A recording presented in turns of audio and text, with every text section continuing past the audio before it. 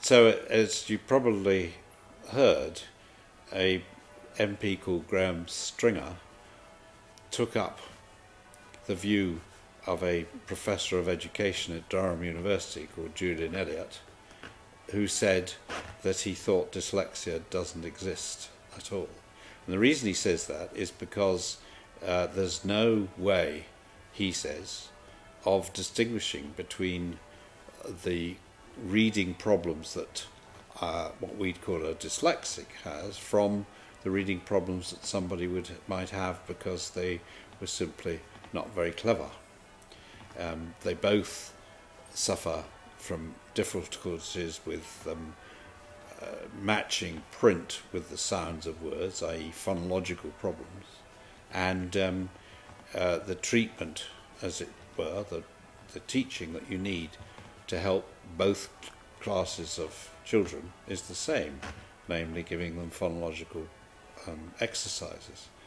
That being the case, there's no point in diagnosing dyslexia, therefore dyslexia doesn't exist. That's the sort of argument to use.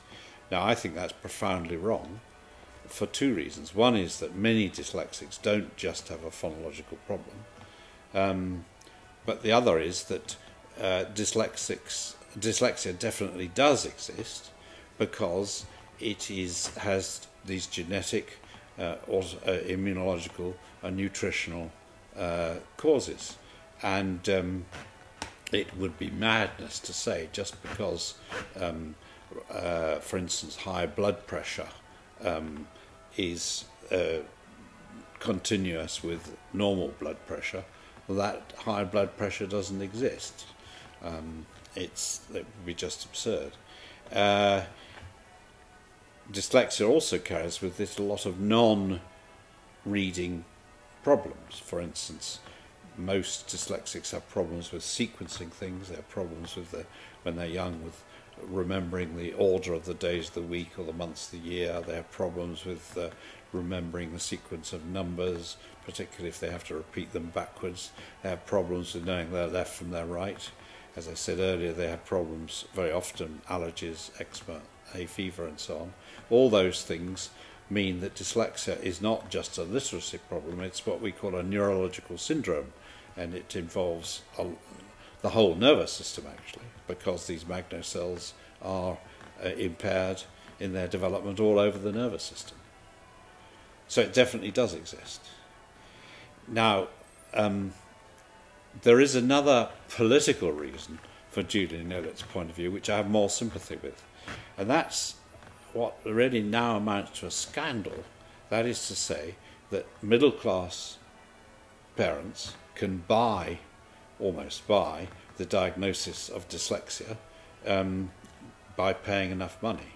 Whereas if you're not very well off, the state schools are very reluctant to diagnose dyslexia because they have very little facilities, very little resources to direct at dyslexia.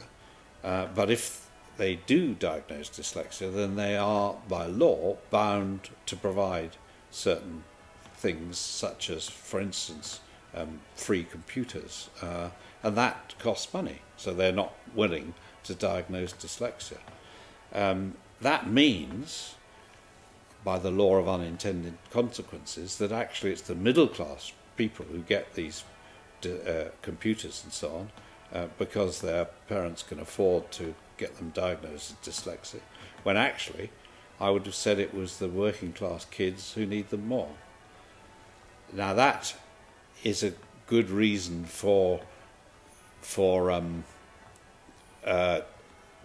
tightening up the diagnosis or changing the way in which we view the diagnosis. It is not a reason for supposing the diagnosis doesn't exist. There's a problem that's arisen recently, which is that the definition of dyslexia has changed. In the old days, well, up to about 5 or 10 years ago, the definition involved a discrepancy. That is to say, if a child's reading was well below what you'd expect from their general intelligence, then they could be classed as dyslexic, and that used to be the gold standard. But that's been abandoned for various reasons. And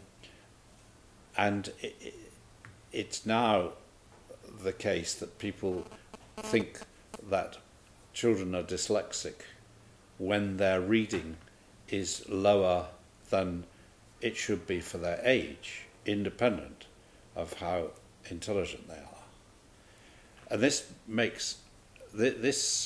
relates to the problem that Julian Elliot was talking about, in that if you say that anybody whose reading is below what it should be for their age, you're going to include people whose reading is low because they're not very intelligent. And that, to me, is madness. But it's politically driven because it's a combination of politically and theory driven. The point being back to the one that Julian makes, that is to say that there's no phonological difference between dyslexics, as we would define them, and poor readers that we used to be called garden variety poor readers, i.e. poor readers who were poor because they simply weren't very bright. The worst problem from my point of view is it means that if you are very bright and yet your reading is normal for your age, when it should be well ahead of your age, you can't be defined as dyslexic. And that is, to my mind, a tragedy, because actually children who are very bright and yet can't read are the ones who are the most upset by it and get the most distressed and lose their self-confidence more. To be honest, I don't particularly care whether people are called dyslexic or not, because it's really quite arbitrary where you draw the line between good reading or normal reading and dyslexia. What's important is that people should understand why children find it difficult to read. And my plea would not be to increase the amount of money for dyslexics, but rather to increase the amount of money to teach teachers how to recognise the signs and how to cope with them, how to help children.